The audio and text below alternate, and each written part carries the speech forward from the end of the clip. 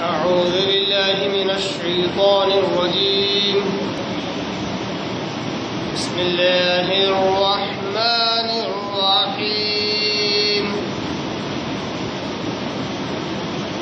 شهر رمضان الذي أنزل فيه القرآن هدى للناس وبينات من الهدى والفرقان صدق اللہ العظیم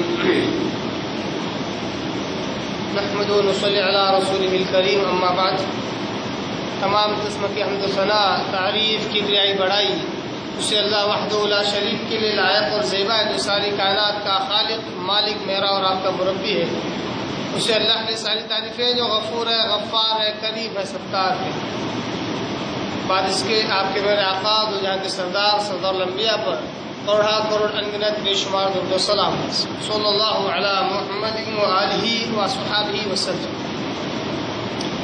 قابل احترام بزرگوں، عزیز دوستوں، نوجوان ساتھیوں اور میری پردہ نشین ماں اور بہنوں،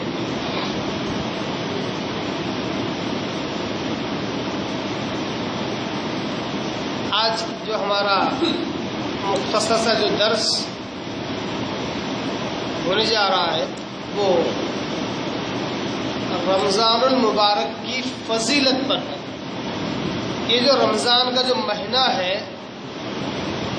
جو سال میں ایک مرتبہ آتا ہے تو یہ کن فضائل کو لے کر آتا ہے، کن برکتوں کو لے کر آتا ہے.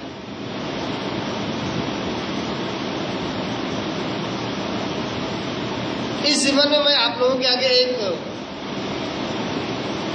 حدیث مبارکہ رکھنے جا رہا ہوں. مقصد اس حدیث کا آپ کے آگے رکھنے کا یہ ہے کہ ویسے عوام میں اس رمضان مبارک کے تعلق سے بہت زیادہ غلط فہمیاں پائی جاتی ہیں. رمضان مبارک کے تعلق سے بہت زیادہ غلط فہمیاں پائی جاتی ہیں. جیسا کہ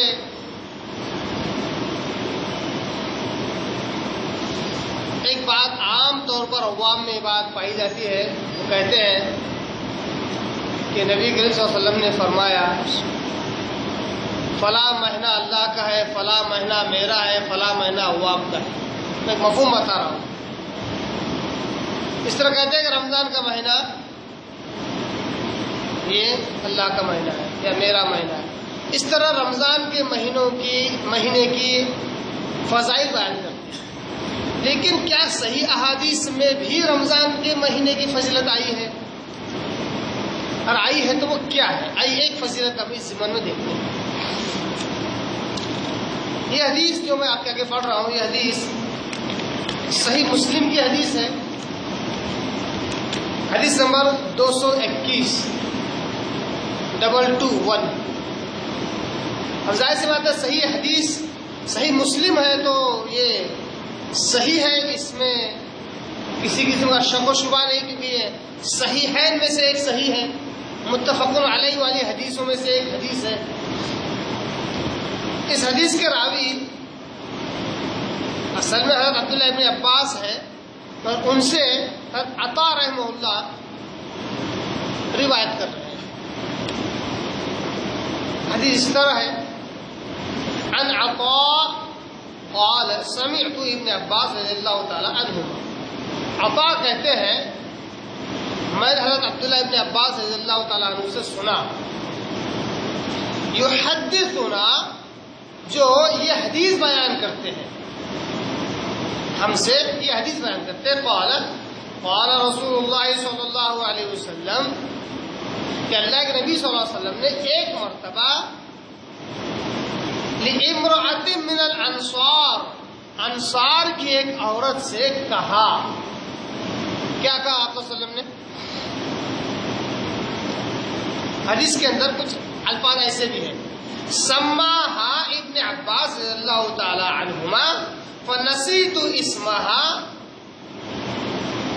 عطا کہتے ہیں اس انصاری عورت کا نام حضرت عبداللہ ابن عباس رضی اللہ تعالیٰ عنہ نے لیا تھا جب حدیث بیان کر رہے تھے، لیکن میں ان کا نام بھول گیا. پھر دوسری حدیث جب دیکھتے ہیں تو ابن سنان، ام سنان، وہ صحابیہ کا نام ہمیں ملتا ہے جن سے آپ صلی اللہ علیہ وسلم مخاطب ہے، ام سنان.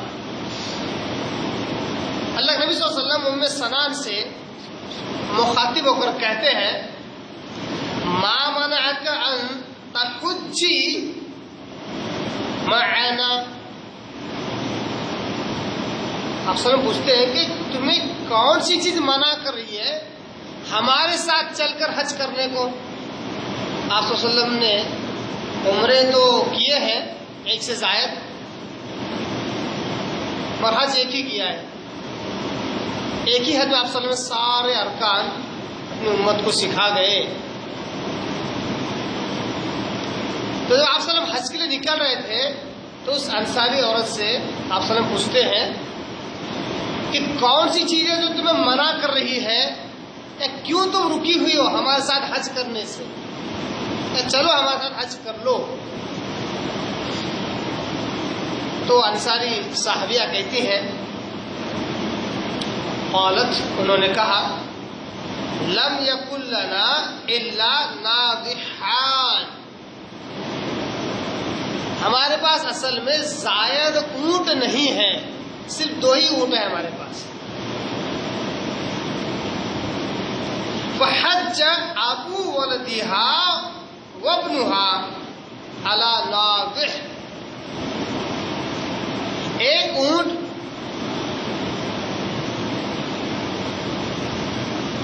میرے بیٹے کے باپ، دیکھیے انداز نبی کا کیسا ہے، یعنی کہ میرے شوہر ایک اونٹ پر بیٹھے، وابنها، اور ان کے ساتھ ان کا بیٹا بھی بیٹھا، یعنی ایک اونٹ پر میرے شوہر اور میرا بیٹا بیٹھ کر حج کے لیے چلے گئے. اور تاروں کا لانا ناضحا، اور ہمارے لیے ایک اونٹ چھوڑ کر گئے، 2 ہی اونٹ ہیں، ایک اونٹ چھوڑ کر گئے. ننضح علیہ، اور اس اونٹ کو ہم استعمال کرتے ہیں گھر میں پانی وغیرہ لانے کے لیے، کیونکہ اس کے بغیر گھر کے کام کاج نہیں ہوتے. کہ اونٹ پالتو جانور ہے اور گھریلو کام اس سے لیا کرتے ہیں، اس کے بغیر کام کاج میں بہت دقتیں جاتی، پانی لانا، سامان لانا، یا دھوپ میں جانا اگر کہیں ہو تو بڑی دقت جاتی تھی باہر نکلنے کو. اونٹ اگر ہوتا تو بڑی سہولتیں ہوتی تھی. تو کہتی ہے کہ وہ ترک لانا ناضحن ننضح علیہ، اور ہمارے لیے ایک اونٹ چھوڑ کر گئے جس سے ہم ہمارے گھر کے کام کاج کر لیتے ہیں. وہ کہ اگر وہ اونٹ بھی ہم لے کر چلے جاتے تو گھر کے کام کاج نہ ہوتے اور حج کو آنا بھی مشکل تھا، اس لیے میں حج کو نہیں آ سکی یا نہیں آ پاؤں گی. اللہ علیہ وسلم نے یہ جواب سن کر ان سے کہا، یہ حدیث کا آخری ٹکڑا ہمارے لیے بڑا عام ہے کہ رمضان مبارک کی فضیلت کیا ہے.